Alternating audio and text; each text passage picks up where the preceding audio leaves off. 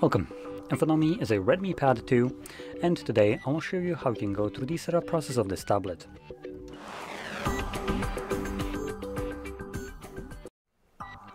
So, when you boot it up the first time, you should be presented with the same screen that you can see on my end, with the Xiaomi HyperOS, and we just get to click on the arrow, and then find our desired language from the list of vast amount of languages. Now, it already selected the correct one for me, which is English, so I'm just going to click on Next now, and this allows me to choose my region.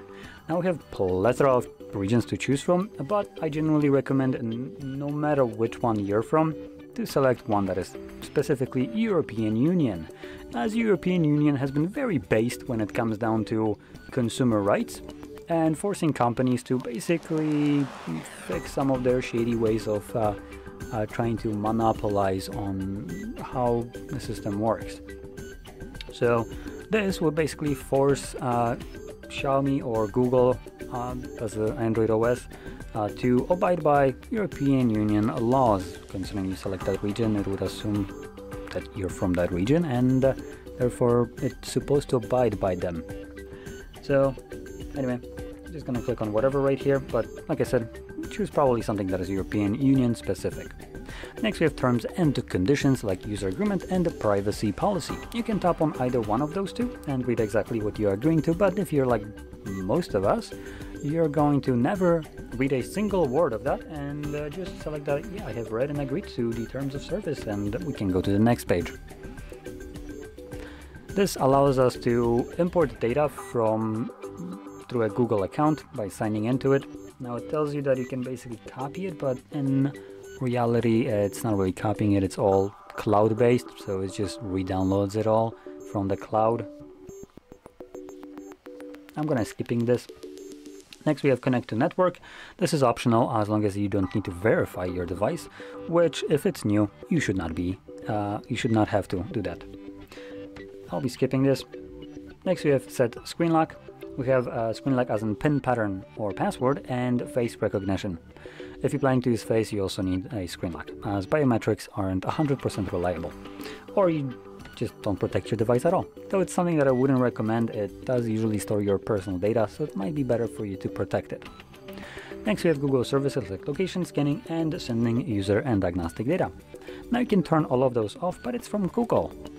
Let's not kid ourselves and think that turning that off will stop Google from gathering data. If it did, they wouldn't be antitrust lawsuits. So I would more like look at this like a general request from you to Google to not send your user and diagnostic data, or basically personal data, to them, and Google just looking at this request being like, huh, well, think about it. 1 second later, you know what, no, we're done, we're still gonna do it. That's kind of how I look at it. So if you're looking for something that is super private and stuff like that, you might not be interested in Android in general. It's not like this is a privacy-based operating system. So just know you can turn those off, but they probably don't have much effect.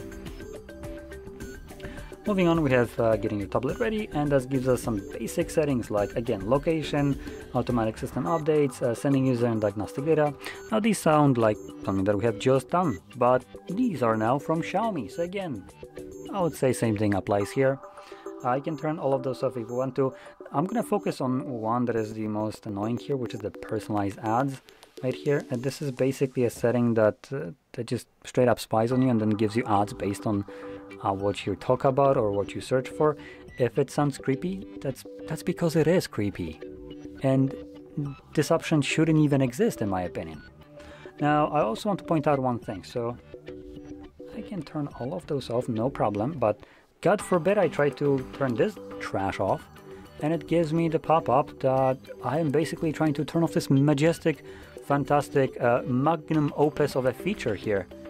And then they use reverse psychology for the turn off, which is on the other side, which is usually a disagree.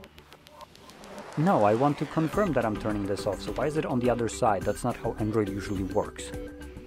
So anyway, once you turn that off, which I do recommend turning that off, we can go to the bottom and then move on to the next page.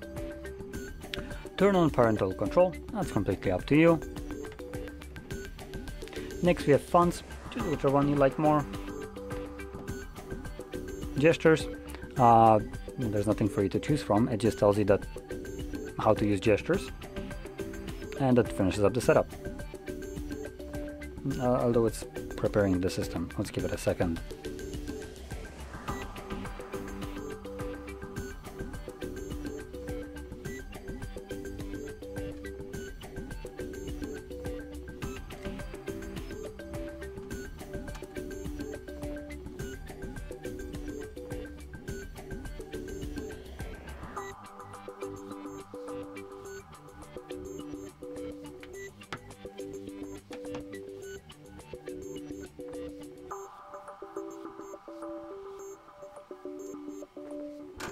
Click on continue, and there we go. So if you found this video helpful, don't forget to hit like, subscribe, and thanks for watching.